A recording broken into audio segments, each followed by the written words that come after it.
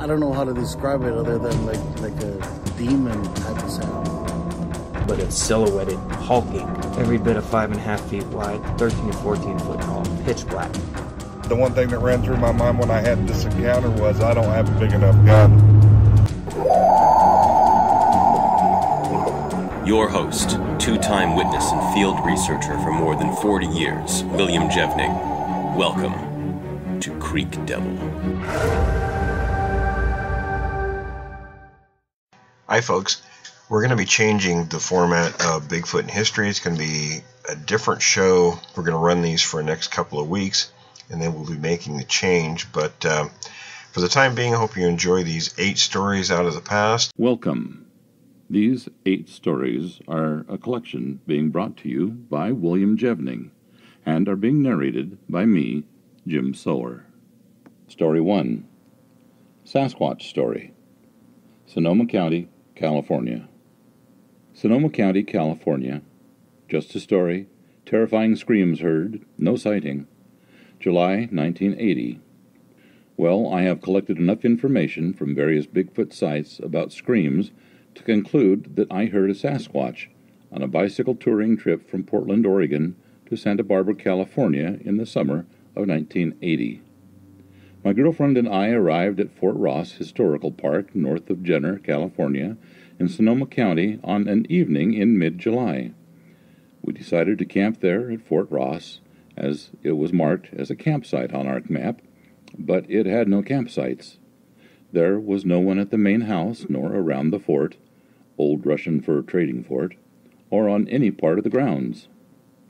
We rode to a campground further south, but it was too expensive. We decided to ride back to Fort Ross. We camped to the left of the upper parking lot under some Monterey pines next to a picnic bench. We ate dinner and went to bed at around 9 p.m.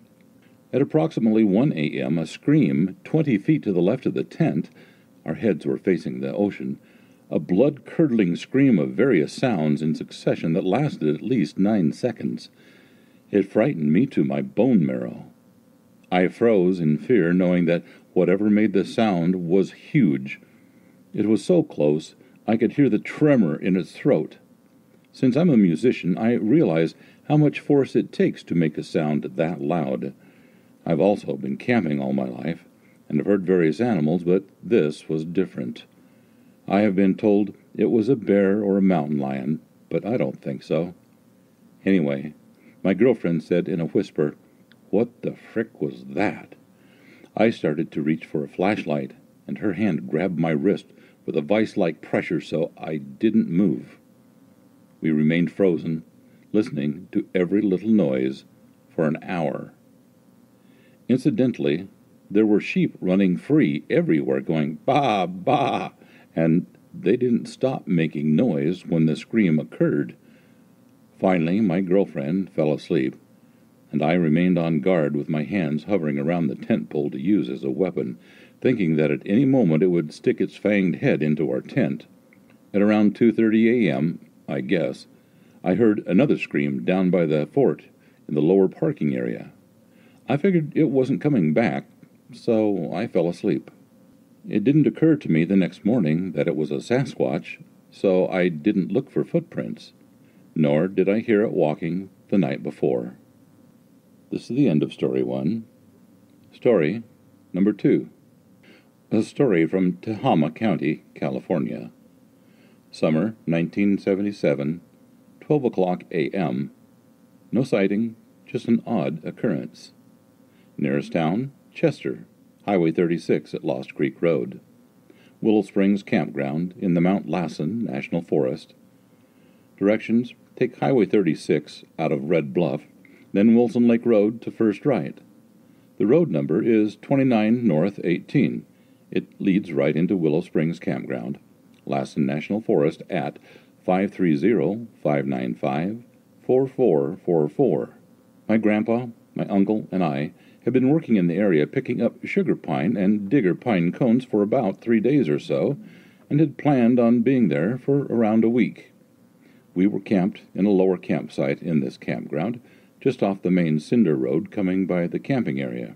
I remember the camp was right next to a creek, and each night we would hear the deer coming down to the creek to water, and would occasionally shine our flashlights and see them drinking. One particular night, we were sitting around relaxing, and I commented that it was strange that we didn't hear any deer in the creek. In fact, I don't recall even hearing any crickets or any of the usual nighttime noises. There was a group of people camped above us about 100 yards or so up the hill, and they hadn't been there camping as long as we had. The three of us could hear the people in the camp talking and such. Then it was quiet. Suddenly, someone in the upper camp shouted, "Hey!" Then some loud talking, and then this growl, scream noise. It was very loud and sounded as if it came from a fairly large animal. My uncle and I looked at each other, asking each other what the heck that noise was. And we looked at my grandpa, who was smiling and chuckling, which I found to be very odd unless it was to cover up being frightened himself. My grandpa was a retired logger from Oregon. My uncle had also spent considerable time in the woods, working as well as hunting most of his life. I had spent a lot of time in the woods, also hunting and working for my uncle, but had never heard a sound like that. Nor had the rest of us. My grandpa said he thought it was probably a bobcat or cougar, but my uncle and I had never heard any animal make that kind of sound, not to mention the fact that those animals will most likely stay away from a loud camp and may venture closer when it is dark and quiet. Anyway, while we were wondering what the first noise was, there began a lot of hollering and another loud growl scream from the upper camp. Vehicle doors slamming, and then the vehicle took off down the road, tires throwing cinders. They were out of there but fast. We, my uncle and I, were shaken up, but too proud to admit it to my grandpa. We didn't hear anything else from the upper camp. Nothing. I don't know if they left anything up there, or how they were camped or anything. I do know that they didn't come back. We went to bed as it was getting late, and I was so afraid to make any sound, fearful that it would hear me breathing and come into camp to investigate. We left a couple of days later, but I don't recall hearing a deer in the creek in the evenings after that night.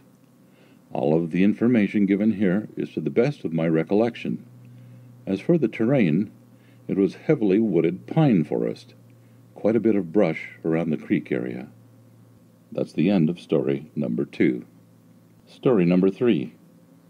Weaverville, Trinity County, California. A young grocery clerk in Weaverville, Trinity County, took me to a point at which he came upon a light-colored Sasquatch during the winter of 1994. It was not far from Big Bar Ranger Station, where he and his girlfriend used to park and neck after work. Engaged in some heavy petting, they were interrupted by the rocking motion of his Chevy Camaro. They looked around, thinking it was one of their friends or other kids screwing around with them, but the windows were pretty fogged up. There was little visibility.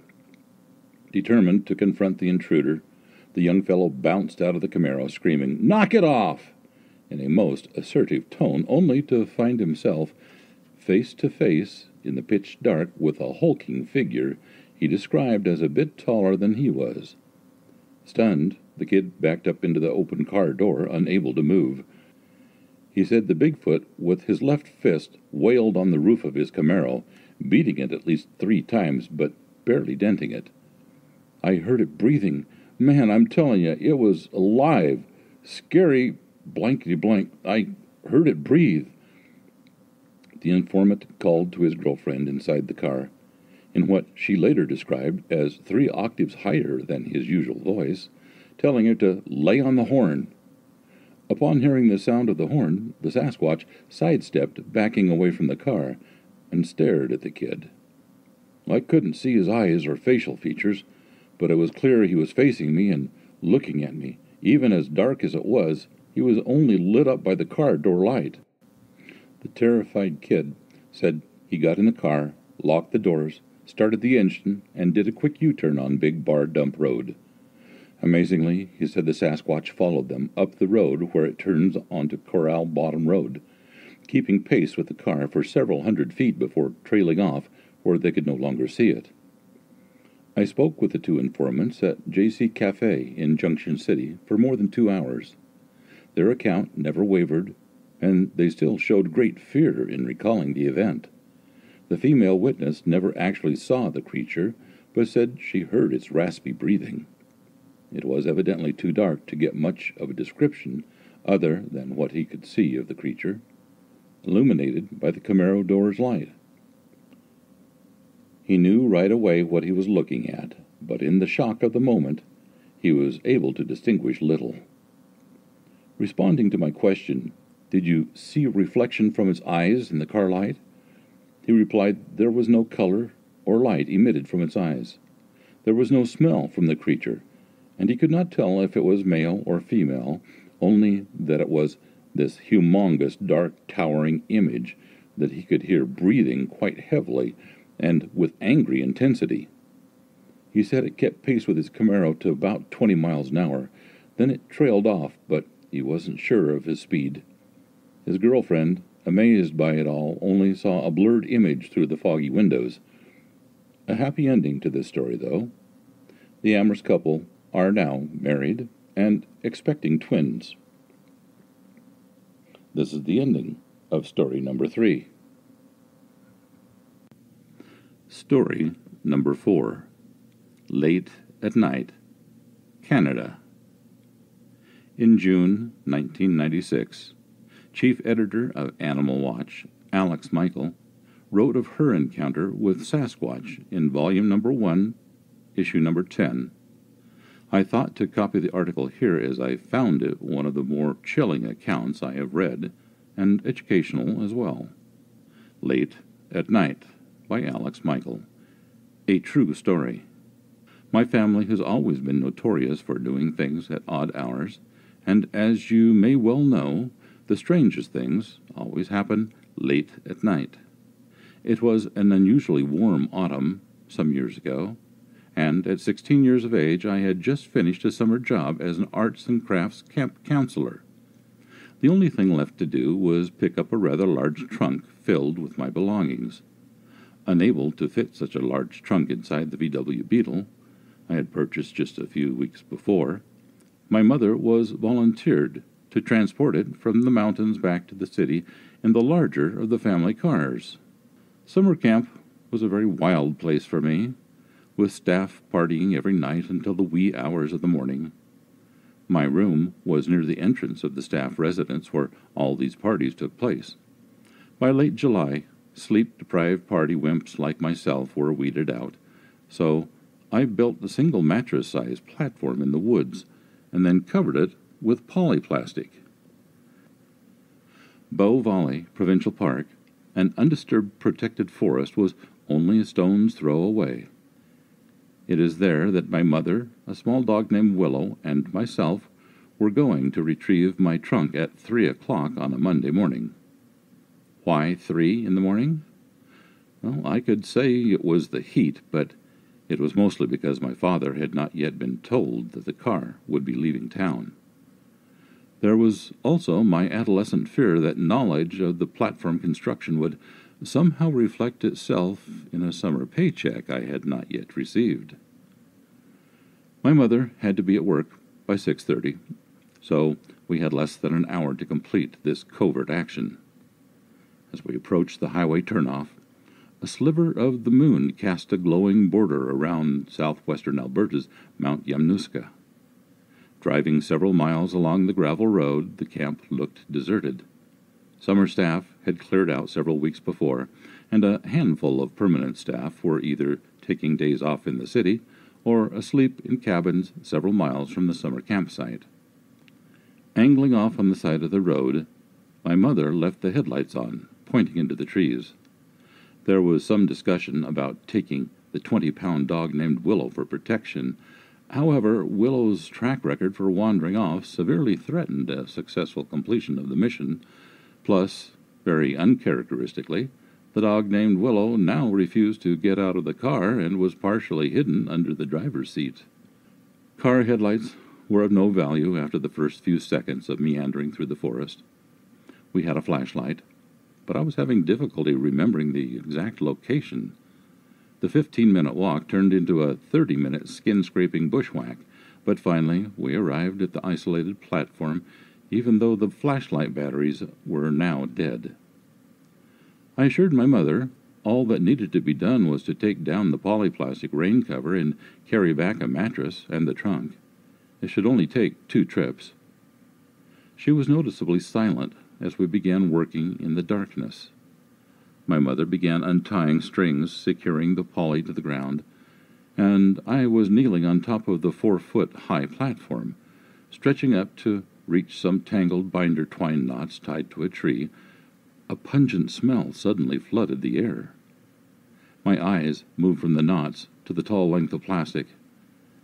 There, distorted through the semi-transparent poly, was a huge shadow only about 7 feet away. With the 4-foot platform and me kneeling on top, the creature was easily at eye level. A split second later, there was an incredibly loud screaming roar. Although I know of nothing to describe it, the sound was like a peacock scream, a bear growl, and a lion's roar, all somehow combined. I can't tell you if I screamed. I can't tell you much of anything other than my eyes continued to peer through the plastic at this massive shadow. My 5'3" tall mother had somehow leaped into the air and was now up on the platform beside me. Whatever it was finally turned and walked slowly away on its long behind feet. We continued watching as each heavy step could be heard contacting the ground. There were no visible ears, just a sparse mohawk-like fringe sprouting up from the tapering top of the creature's head. From behind, the upper body appeared massive. It continued to walk upright until disappearing into the trees. We stayed on top of the platform, motionless, for some time after. Then, finally, I started ripping down the plastic. I have no idea what my mother did during the next 40 or 50 seconds, but my next memory was power walking through the forest, balancing a single mattress on top of my head with one hand and carrying the handle of the trunk in the other. I assumed my mother was holding up the other end of the trunk. With Willow still hidden under the driver's seat, it was a very quiet drive home. Late at night, they say that your mind can play tricks on you, but I am so certain. Brown bears had been in the area that summer, but I have never seen a bear walk upright that smoothly for that long a time. Or could it have been a very large, long-furred man standing over 7 feet in height? I say man because intuition tells me that the creature was a male. Could it have been a Sasquatch that night? I will never really know for sure, but you can bet that I will keep telling the story as if it were. This is the end of story number 4. Story number 5. Logan Lake, British Columbia, Canada.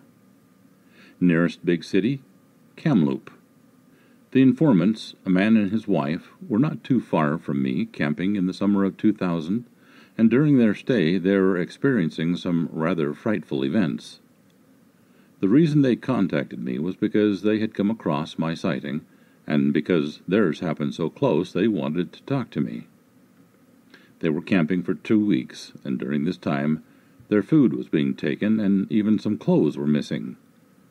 They thought maybe coyotes or even bears, but one morning after hearing something in the campsite during the night, they woke up to find everything tossed around the campsite. Even the guy's boat on a trailer was moved a few feet. One night in particular, something hit the side window and broke it, and in the morning they found a large rock sitting there in the dirt. On another night, they said it sounded like a few people were outside their camper mumbling. Jill said it was like someone had their mouth full of food. I pictured the Sasquatches eating all their food and trying to talk to each other. After that morning incident, they cleaned up and had breakfast, when Jill had noticed bare footprints just off to the side of their camper, and they said it was obvious to them by the size of the prints that the visitor during the night had to be a Sasquatch, nothing else. They said the prints were around 18 inches long.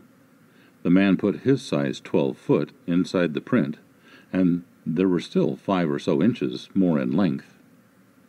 They told me that a couple days later they were out in the boat fishing and actually saw this thing in their campsite while they were out in the boat. Apparently it was throwing their stuff around and making a mess of things. The couple described the Sasquatch as a reddish-brown with long arms and a funny-shaped head. They believed it to be a male because of its bulk, size, and height, which they say was about 7 to 8 feet tall. I asked if it could have been a bear, and they both replied, "As God is our witness, what we saw was a Sasquatch." After describing the arms, legs, head, and all, there was nothing else it could have been. Personally, judging by their body language and the way they were trembling while talking to me, I believe them 100%, no doubt whatsoever. The older couple said they waited in the boat for a while until they were certain it was gone, and as fast as they could, they chucked everything in the camper and left the area, only packing up properly when they got to the town where they ended up staying that night. The couple were in their 60s, very clean and neat and polite. I can't see these two spinning a tale because it's been almost 6 years since that time, and they preferred not to be bothered by it.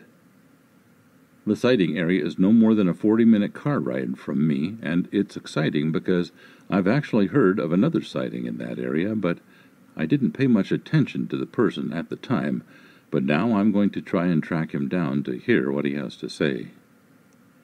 I'm wondering if maybe there is a Sasquatch, and it could still be in that area. Tim Martindale, Merritt, British Columbia. This is the end of story number 5. Story number 6. Teapot Hill Hiking Trail in Cultus Lake Provincial Park. My name is Sanel Hodzik, and today, December 12, 2012, at approximately 3 p.m., I was hiking with my dog up Teapot Hill Hiking Trail near Cultus Lake Provincial Park in the Fraser River Valley. The nearest town would be toward Chilliwack, British Columbia, Canada. On my way down the trail, I was changing my music on my iPhone, not really paying attention to my surroundings, when I noticed that my dog, Lila, was barking like crazy.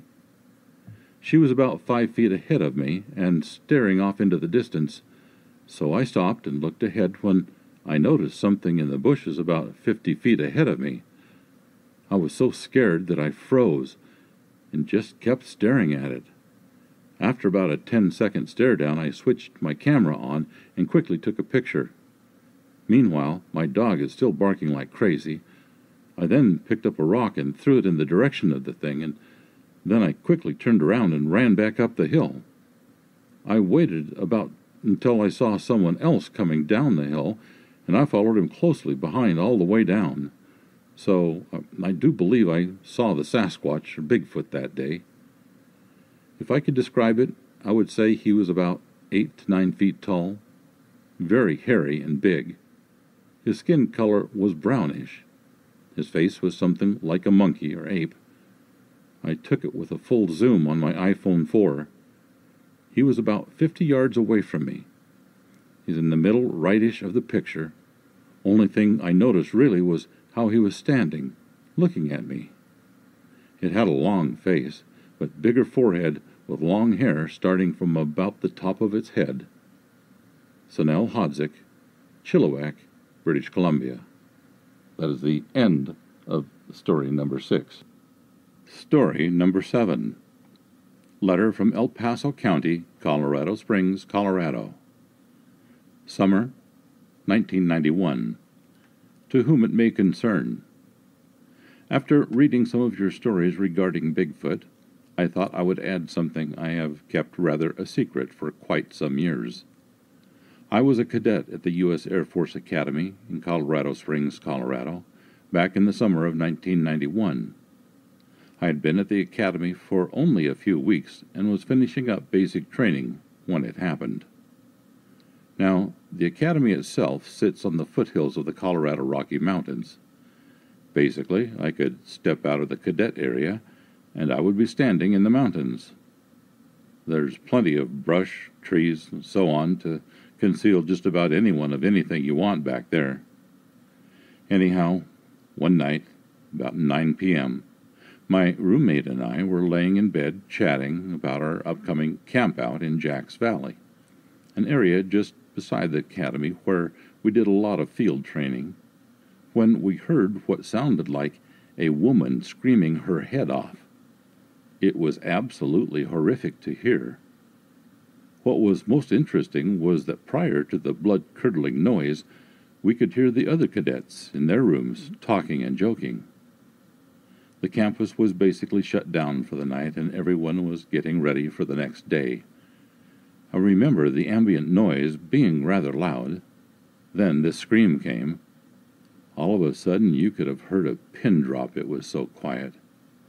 I turned and asked my roommate if he heard what I and everyone else had just heard. I know, what a dumb question. He looks at me and says, "Oh yeah, that's the local Bigfoot." I couldn't believe it, but of course, I heard it. He then proceeds to tell me about a buddy of his who saw a big hairy human drinking at a local lake. When it saw his friend watching it, it stood up, turned away, and walked into the forest. Of course, the next week in Jack's Valley, for me, was a very nervous affair. I was more worried about getting up at night and walking to the latrine by myself than I was running the assault course. Well, I just thought I'd add my 2 cents worth. Please withhold printing my name from this email if you decide to post it. Thank you. That's the end of story number 7. Story number 8. Lake Christie, Ottawa, Ontario, Canada. My story. I don't even know where to begin. To this day, even the thought of what I am about to tell you makes every hair on my body stand up and brings tears to my eyes. Why the tears? I don't know, but they are genuine. I have never discussed this with anyone, and hadn't planned to, but after stumbling across your site, I think I've had a change of heart. I live in Ontario, Canada. It is probably for this reason that I have never said anything until now. To my knowledge, almost all Sasquatch sightings are along the west coast on the continent and along the Rocky Mountains. I don't know how many sightings have been recorded this far east, but I know what I saw and heard on a few separate occasions. I used to work at a scout camp in northeastern Ontario. It is in a very remote location, nearly an hour's drive from any civilization, and one of the only true scout camps in all of Canada. It is surrounded by lakes and large hills of dense forest on all sides, and there are a few cottages scattered here and there around the main lake and camp that it's stationed on. Lake Christie, if I remember correctly. Although I live far away from this place, I worked there every summer from 1996 to 1999. My first experience happened in 1996. I was 16 years old. As a counselor, every 2 weeks we were moved around and put in charge of different Scout and Cub Scout groups. I guess so everyone gets a chance to work with groups of all ages. On this particular rotation, I was working with one of the senior Scout groups at the camp. As part of their last week there, they had to partake in what was called a solo night. This is where each camper is driven by one of the assistant camp directors to a remote location and left for the night with the bare necessities to survive, a sleeping bag, rations for 1 day, and 2 strike-anywhere matches. It was on this particular night that I will never forget the sounds that I heard. It was late at night in August. I'm not exactly certain of the time, and I was sleeping in my tent in the upper field, which is not exactly on the upper campgrounds, but up the dirt road quite a ways and into the bush another 5 minutes walk. Altogether, probably a 20-minute walk from the main campground. In the middle of my slumber, I was suddenly awakened by a loud, deep shrieking, squealing sound that I had never heard before. I sat up in my tent, alarmed and uncertain of what I had heard. I thought maybe it was one of my colleagues playing a trick on me and the other 2 counselors who were camped up there alone for the night, or one of the other 2 for that matter. This being a camp full of staff who are well known for their pranks, I wouldn't have put it past them. Then I heard the noise again. It was even louder. At first I thought it was a skunk being attacked by coyotes or something. I have heard that sound before and witnessed it. For those who don't know, skunks actually make a sort of shrieking, squealing sound when being mauled to death. I saw it firsthand, but that is another story altogether. Editor's note. All Mustelidae, such as wolverines, weasels, badgers, civet cats, skunks, and otters, etc., emit a loud to groaning squeal or high-rolling shriek, often sounding like a woman in hopeless distress when caught by predators or in iron-set traps. The sound can be very loud and unnerving, even from a wounded rabbit. However, this sound was much deeper. Then, just as it had come, the sound stopped. I lay awake for the rest of the night, barely moving a muscle.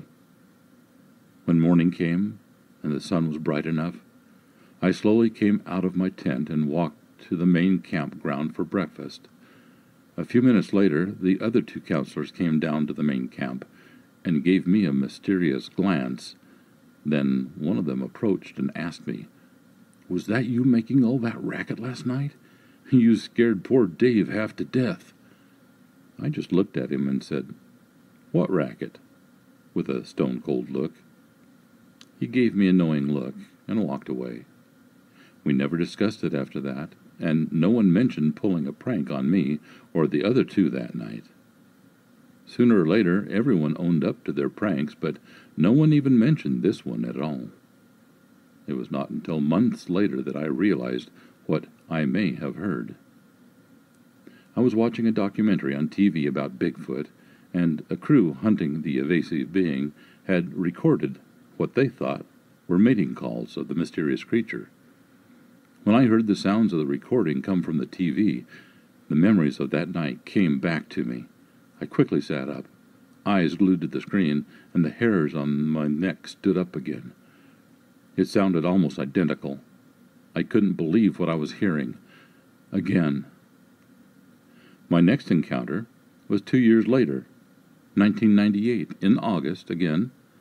It was late August, and there were no more cubs for the remainder of the summer, so the designated cub field and its cabins were vacant. So, not having much to do and no kids to watch, I decided to sleep in the cub field with the rest of the staff who had no children to take care of. The cub field is exactly that. It is a large clearing in the middle of dense forest, up yet another hill. It is probably 150 yards wide and probably 200 to 250 yards long, with a row of small cabins on either side. While I laid in bed in one of the cabins, I woke a little after 12 o'clock a.m. I don't know why, but I was just suddenly awake. In the distance, I heard what I thought was howling, but I wasn't exactly sure. It sounded kind of muffled, but I was used to that sort of thing. I looked over at one of the other counselors staying in my cabin that night, and he was fast asleep. Then, out of nowhere, I heard what I thought was someone running right by my cabin. The steps were heavy and quick. I shot out of bed, grabbing my flashlight, wondering who was running around at this hour, since everyone was supposed to be in bed hours ago. I swung the door of the cabin open and shone my flashlight in the field. I couldn't believe what I saw next. About 40 feet away, diagonally from me, I saw a large, hairy creature walking across the field very swiftly. I stood there in shock, wondering what my eyes were seeing. This thing was absolutely enormous. At first I thought it might be a bear, but then realized something. It was walking upright, on 2 legs. It was very tall, bulky, and had dark brown hair covering its entire body.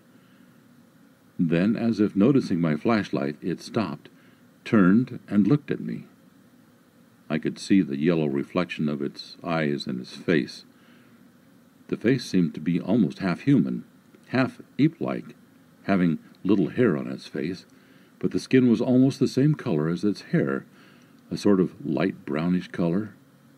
It stood there, looking at me, and I at it, for what seemed like an eternity, but was probably more like a few seconds. I wanted to scream. I wanted to wake up the others, but I was frozen.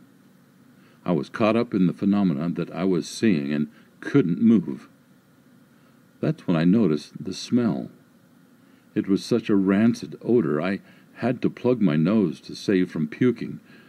Then the creature turned and began to continue its swift movement across the field, and in a matter of seconds, it was across the field, walked between two cabins, and into the dense forest. It was when it walked between the two cabins that I realized how tall this being was. I am 6 foot tall. Without standing on my tiptoes, I can reach approximately to the 7 foot 4 inch mark. This thing, as it walked between the two cabins, was taller than where the top one of the doors is. The cabins are elevated off the ground. From standing on the ground, I cannot touch the top of one of the doors. I am a couple of inches shy of it. I checked the next day. I would estimate that this thing was probably around 8 feet tall, or close to it. Again, I lay awake for the remainder of the night, my hatchet by my side. This was the scenario for many of the remaining nights of that summer before I went home. There were even sleepless nights afterwards while at home. I didn't think I was afraid of anything until that night. I tried searching for tracks the next day, but to no avail. I couldn't find anything. The next day I asked one of the head counselors if there were any large animals in the general area, such as bears, and he said, no. Apparently, there were no bears for miles and miles. I never mentioned anything about what I saw that night. I didn't want anyone to think that I was crazy. I thought I would just wait and see if anyone else mentioned something before I said anything. No one did. My last encounter was the following and my final year, yet again in August. I don't know why I went back after all of the nightmares and sleepless nights from the previous summer. I guess I thought it was a once-in-a-lifetime thing. This time, I had taken a rowboat out onto the lake with a lady friend whom I had met that summer. Yes, there are female staff at scout camps. The main beach for the camp is in a small inlet of the lake, almost like a sort of small bay, before it opens up. As I was taking her on our romantic moonlight row,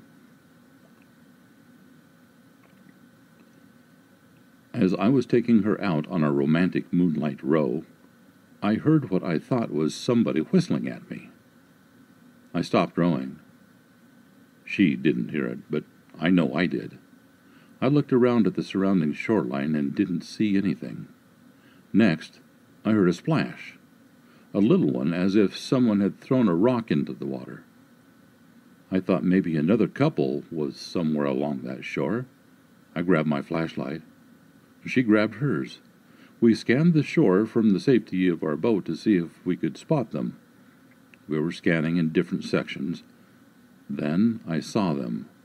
Those eyes. The yellow reflection. I focused in on them, and they had an eerie resemblance to the ones I had seen the year before. "Do you see them?" I heard her ask. Without looking away, I said, "No. You?" "No," she replied. "What is that?" referring to the eyes caught in my light. "A deer?" she asked. "Yeah, probably," I said. But I knew better. Then the eyes were gone. We then agreed that there was probably another couple out there, and we didn't want to get busy in front of other people. So I turned the boat around, and we went back to the camp. I have kept these secrets with me for 5+ years now. This is one thing I can honestly say I haven't told a single soul until now. I will never forget what I've seen and heard. Although there was no physical contact, I have been extremely traumatized from what I've experienced. All this has been put in the back of my mind until now, probably because there was a show on this Discovery Channel about Sasquatch today. Like I said before, it still makes the hairs on the back of my neck stand up. This is the end of the 8 stories. Thank you for listening. Thanks for listening to this episode of Creek Devil.